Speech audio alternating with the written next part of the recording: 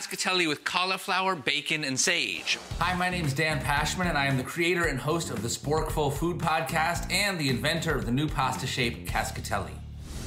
A few years back, I set out on a quest to invent a new pasta shape because I felt that I was dissatisfied with a lot of the pasta shapes out there. Now, I have come up with 3 criteria that I use to judge all pasta shapes. Ready? Number 1, forkability. How easy is it to get the pasta shape on your fork and keep it there? Number 2, sauceability. How well does sauce adhere to the shape? Number 3, tooth sink ability. That is, how satisfying is it to sink your teeth into this pasta shape?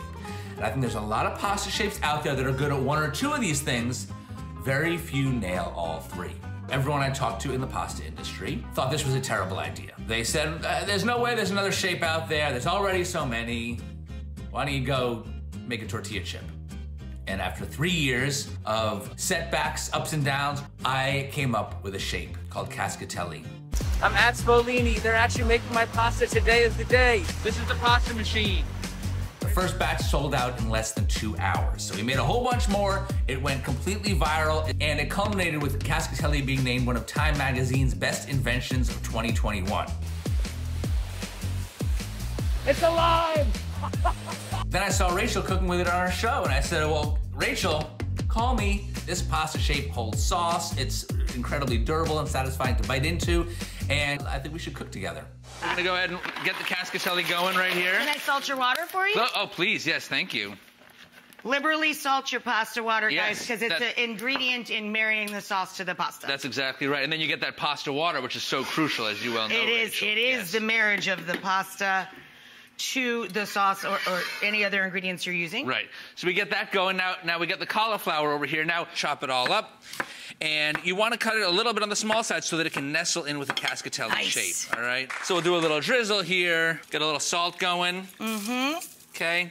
I love a little pepper. Okay. Throw it in the oven. I like this at a nice high heat, Gotcha. 450. You get a little char on the cauliflower. Get a little more color to flavor, it. more everything.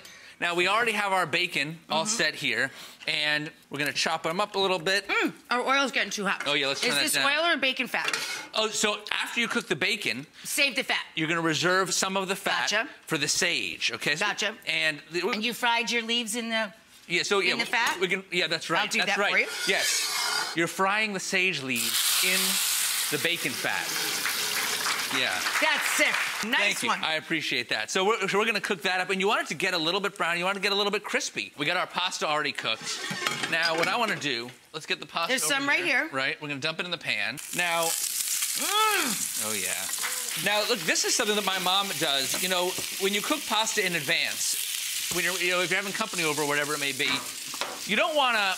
You want the pasta to be fresh. Right. If you cook pasta and dump it in a colander and it sits in that big mass, it keeps cooking.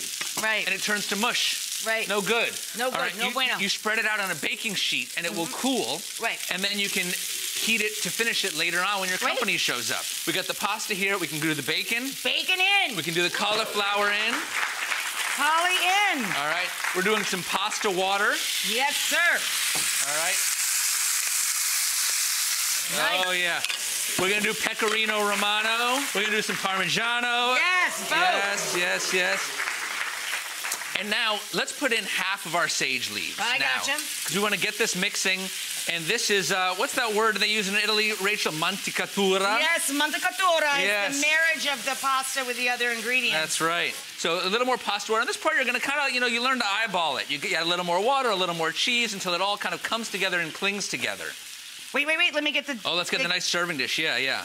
And then tell them the big news. You're working on new shapes, yeah? Yes, the guys at Spolini and I teamed up to launch 2 more pasta shapes. These are very obscure Italian shapes. One is called Vesuvio. It's shaped like Mount Vesuvius. It holds tons of stuff inside the spiral. Of course, it looks like a volcano. That's right. One we call Quattratini. It's modeled after a shape that they only make in Sicily during Carnival. Yes. But these 2 shapes are only available through the Spolini website. Oh, I forgot one part. The lemon. You want to add lemon zest? Hang on. Can you lemon zest me? Yes, I will zest you, baby. I'll do some in the middle and some on top. The secret ingredients that really take this dish to the next level are the lemon and the breadcrumbs. You need the crispy breadcrumbs on top. Yeah, you're gonna get the sage leaves for me. I'm gonna get the breadcrumbs.